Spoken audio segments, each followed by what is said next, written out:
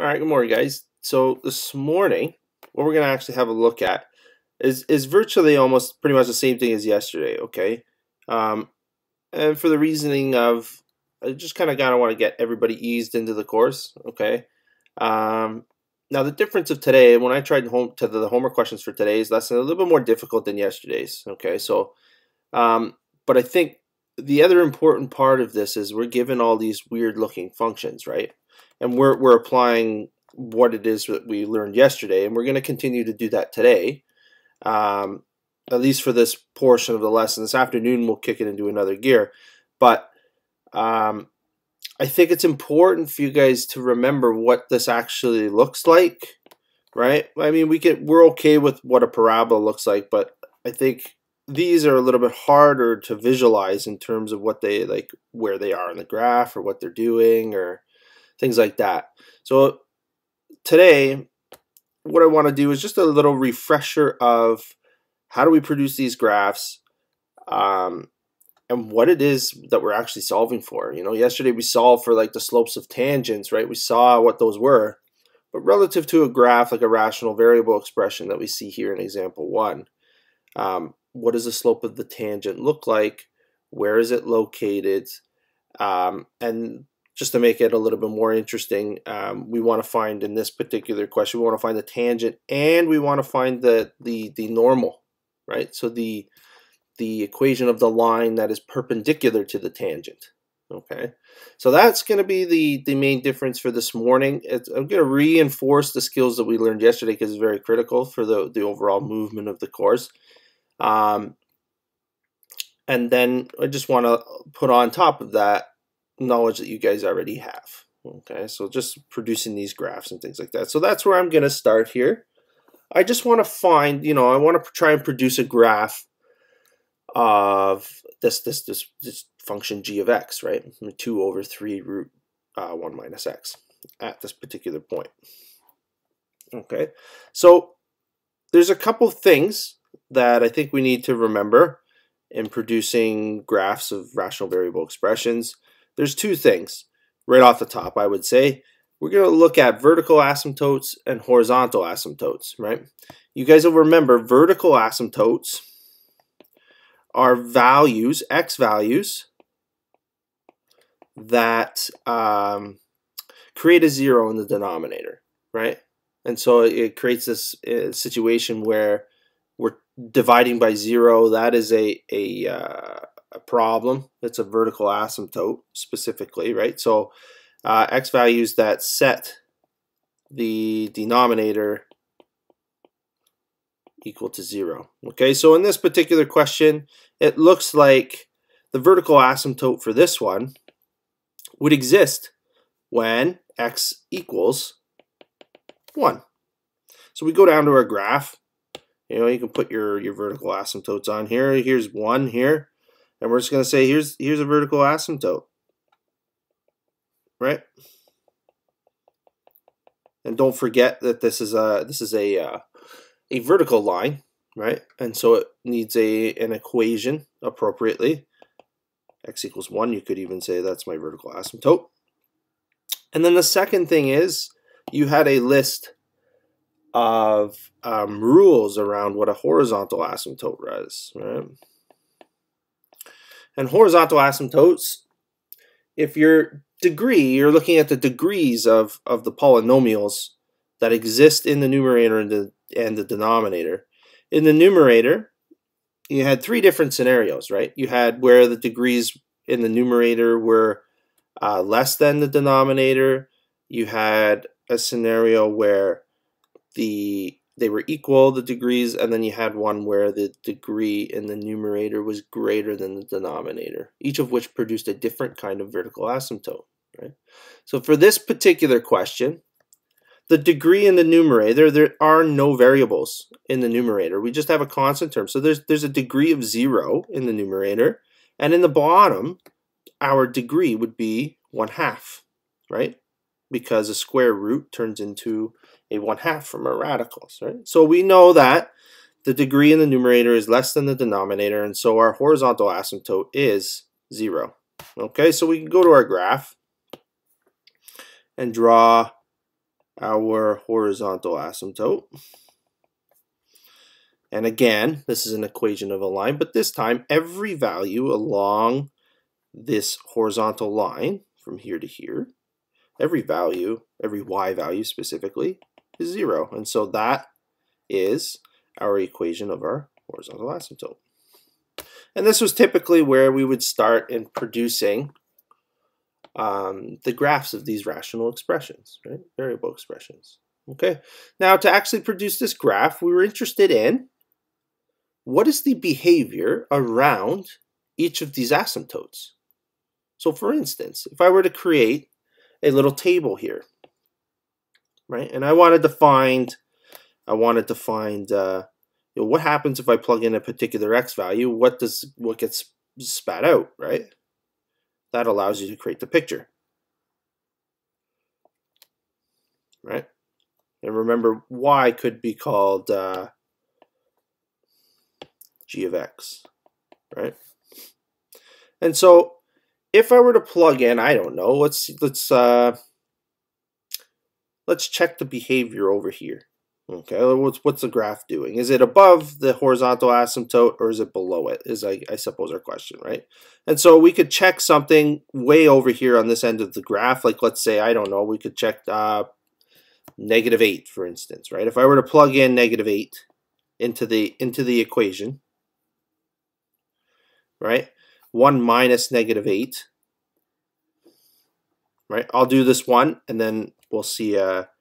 You guys will be able to see everything else. So we'll go square root of 1 minus -8. Well, that's going to be the square root of 9, right? So we're going to get 2 over 3 times square root of 9, which would equal 2 over 3 times 3.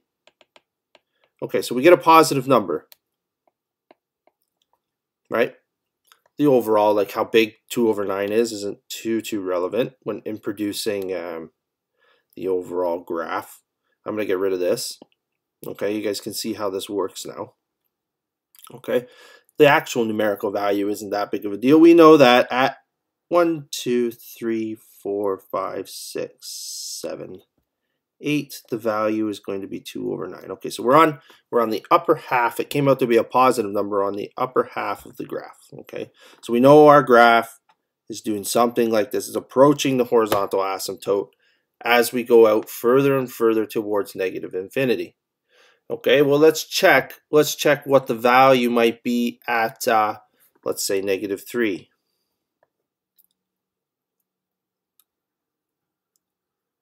Oh, and I'm just missing something. I'm realizing, guys, I want to find the value. It's not at x positive 3, it's at -3, sorry. Okay, we'll correct that in a minute. Okay, so I want to find the value at -3. Well, it turns out that the value is 1/3, right? When I go to plug that in. Okay, and so when I go find, here's your 0, -1, -2, -3, and we're at 1/3. Okay, I'll erase the arrow and then we'll connect the dots after. Okay, now let's go see what happens when I plug in 0. Well, when I plug in a value of 0, I get 2/3, right? So we're getting closer and closer to 1. I might be off a little bit with the grid, you know. It was a little high maybe with that one. 1/3 is down here maybe. Okay, and when I plug in a value of so let's keep in mind what we're doing. I want to plug in a value way over here, an x value, and then I want to plug in an x value that's very, very close to this vertical asymptote because it looks like the graph is it's not gonna just decide to go down here. I don't think, right? We're gonna confirm that by saying, what is the value when I plug in? Let's something really close to x equals 1. So let's say we'll check 0.9. Well, let me write down this. So let's check 0.9. What happens when I plug in 0.9? I get a value of 2.1. Okay, so we're going to end up somewhere up here, right? And so we know that our graph is going to do something like this. You know, we're going to approach this vertical asymptote, and then also approach the horizontal asymptote. Okay, so that's pretty much how you guys create this graph, right? Which is, for the large part, review. Okay, now the second part of this question is we want to actually contextualize what it is we're actually doing here, right? In terms of actually solving for tangents and things, right? Tangents and normals. So I maybe should have spaced my y-axis a little bit better, but that's okay. What is it we're looking for? We're looking for the tangent, right? And the tangent we said was, and sorry, we're looking at the slope of the tangent. I think it was off at this point too. 1, 2, 3. Sorry, I was off with this. Okay, the graph should have put it 1, 2, 3 right here. Okay, so I'm interested in when x equals -3. I want to find the slope of the tangent at this point. So I'm going to draw my tangent here. Well, it looks like if I were to draw a tangent, it would look something like this, right? At that point, right? So I want to find the slope, or ultimately the equation of this line. And then the second thing that I want to solve for this particular question would be the slope of, or the equation of, sorry, not just the slope, the equation of the line that is perpendicular, right? So we're going to find M perpendicular, right? So that's what we're going to do, but we're going to apply our law of first principles to do that. Okay? So we need to solve for the equation here.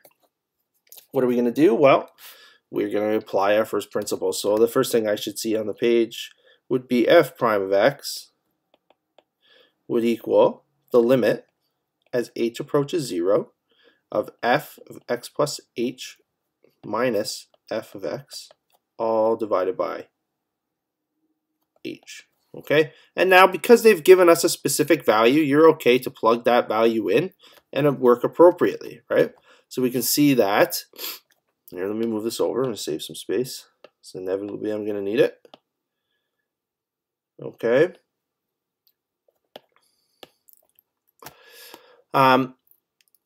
Let's find each of these two pieces, so the x plus h, but we can solve for exactly where it is at x equals -3, right?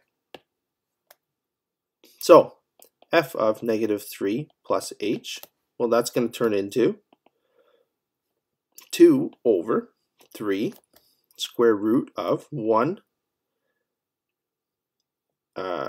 minus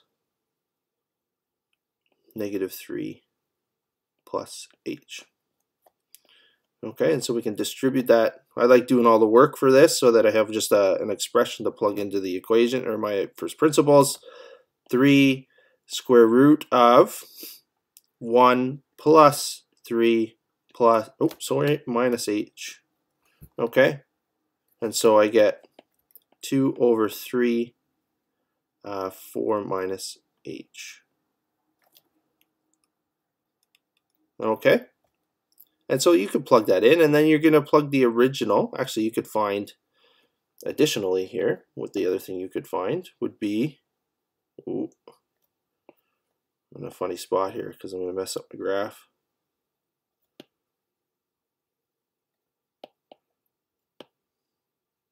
Okay, we could also find, so this is the thing that you're going to plug in to f of x plus h, right? And some of this is review from yesterday. Hopefully they're just trying to explain it in a different way as well, right?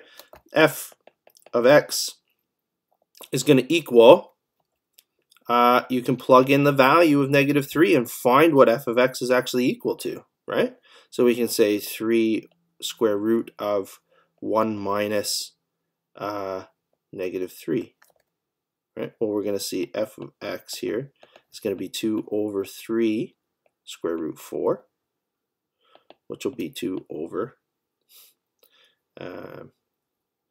3 times 2, 2 over 6, 1/3. That's the value that you could plug into here. Okay, now I like doing all this side work because it kind of cleans up the first principle stuff. And now you can just throw that in there and manipulate what's there.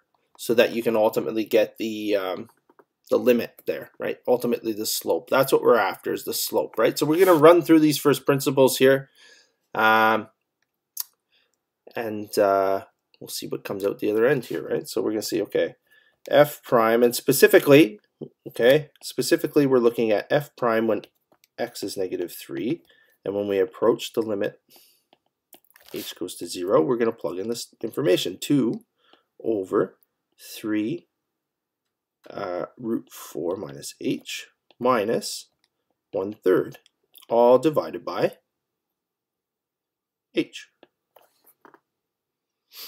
Okay. Now, all we have to do here, this looks very complicated, right? All we are doing right here is creating a common denominator between this and this so that I can add or subtract them. Okay, so that's what we're going to do right now. We're going to multiply, actually we could probably just multiply this one over here by the root 4 minus h. Okay.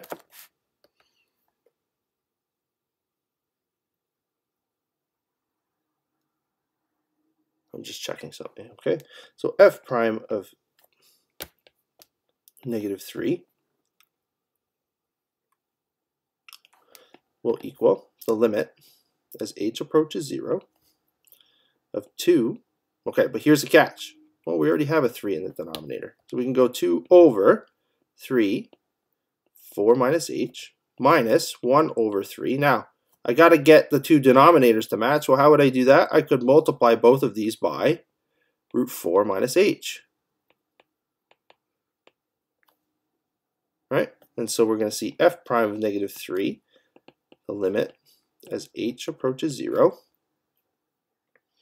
of 2 minus root 4 minus h divided by 3 root 4 minus h.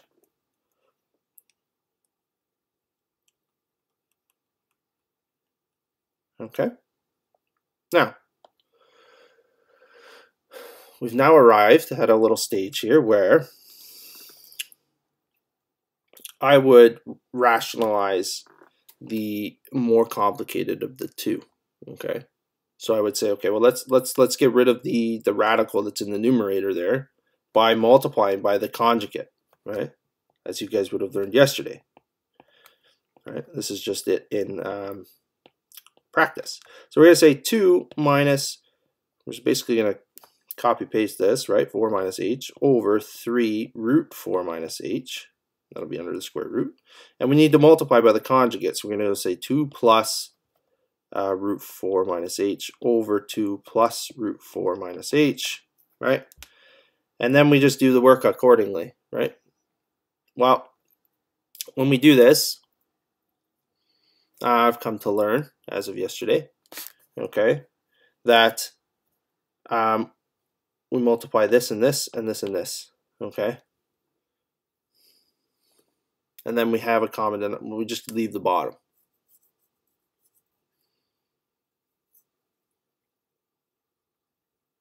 Oh, sorry guys, sorry. I'm forgetting, and I do this sometimes. I forget. I was like looking at the solution here. I'm like, where did this number or this value come from?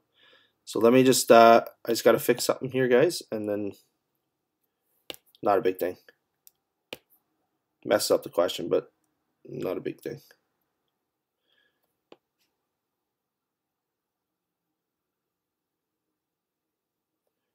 Okay, we're forgetting one thing. We forgot to divide by h, and I'm bad at that. I'm bad for that, okay? So don't forget to divide by, you're forgetting a piece of first principles, okay? Don't forget to divide by the h. I'm like looking at it, I'm like, where did that extra h value come from? Forgot to multiply. Okay, so we're okay. So now we can just let's do the work in the numerator. And you know what, guys? I'm not a huge fan of writing fractions like that. What I've been doing some of the work too is multiplying by 1 over h, which helps me a little bit. Okay, we're gonna see here.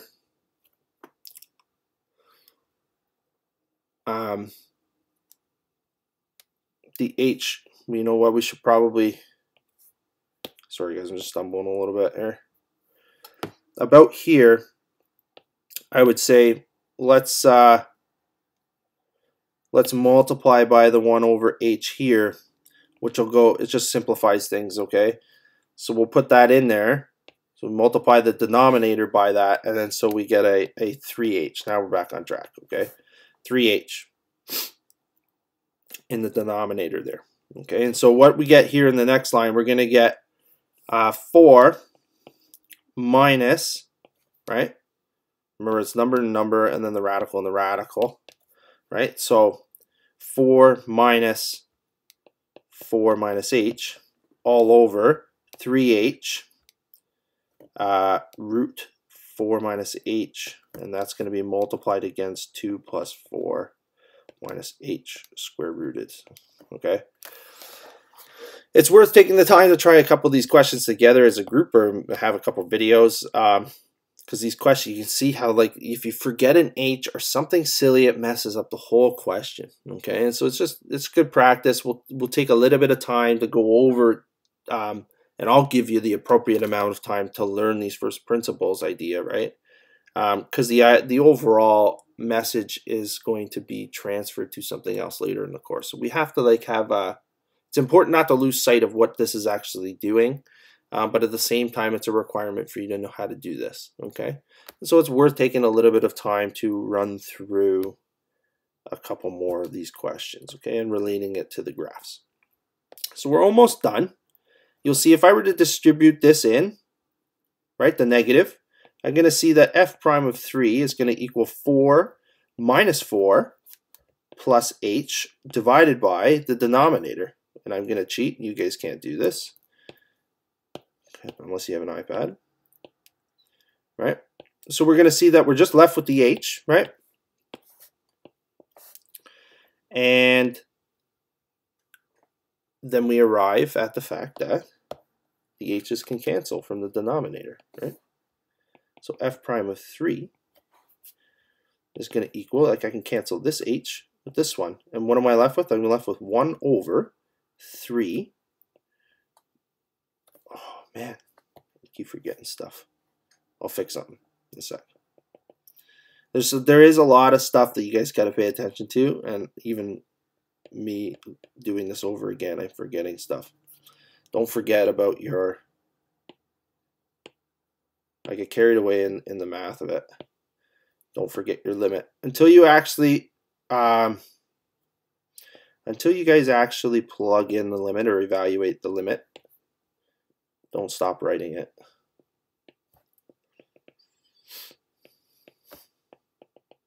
And like a lot of this is like you prompt yourself and then you go, oh, I forgot about that.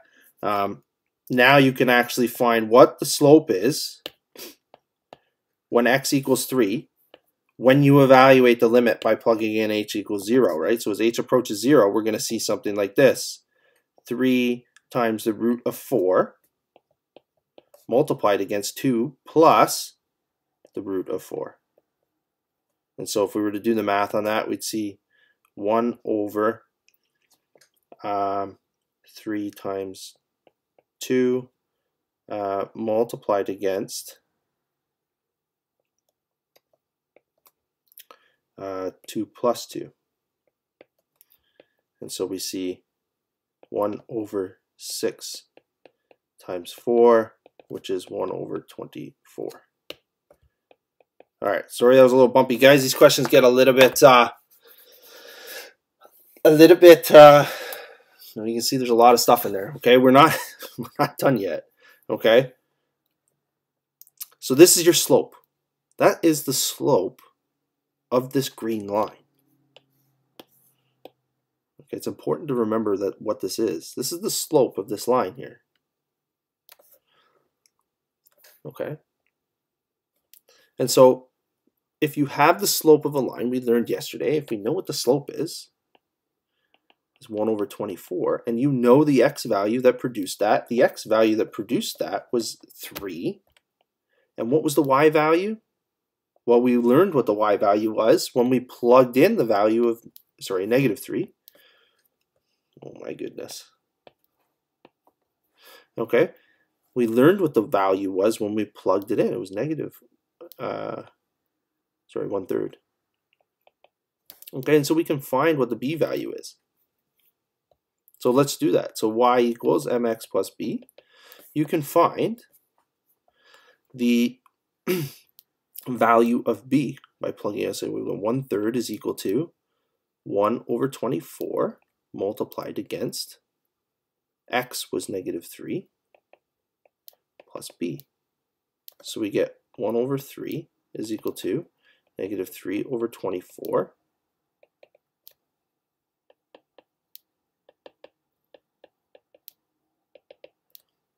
Okay, you'll find that if you do the finding the common denominator, you're going to find that b is equal to 11 over 24, which means our equation will be, I'll write it down here,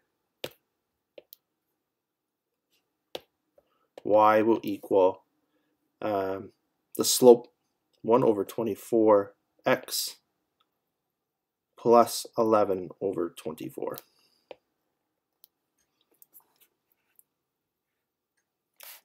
Okay, now one last thing, it's pretty much the same work, right? The exception that we need to find, the last part of this asked us to find what the equation of the normal was. Okay, that's the equation of this.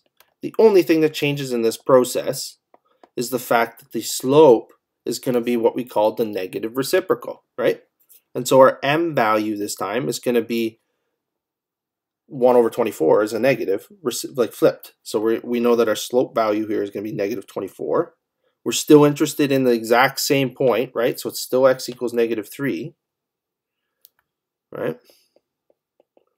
And the y value is still 1/3. And so we're just going to do the work again and find what b is equal to. Okay, if you guys do this, you're going to see the same thing, right? Plug in, y is 1/3, x is, let's do the slope, negative 24 times negative 3 plus b. So you just do the math, right? And if you do all the same work, again, you'll find that b will equal negative 215 over 3, right? And so we can rewrite our equation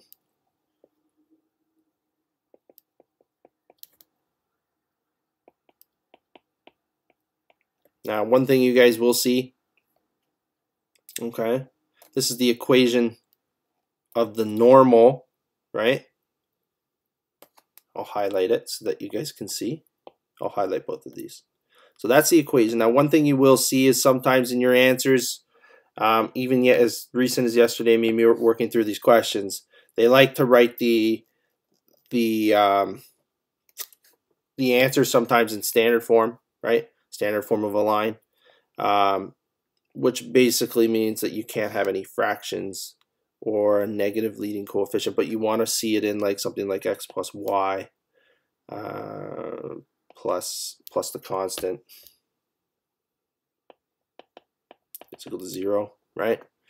Or the b value. So you're going to see here, if you were to rearrange this and write this particular question in standard form, you're going to see that, well, first off, you're going to bring this stuff over, right? The leading term ax can't be negative, okay?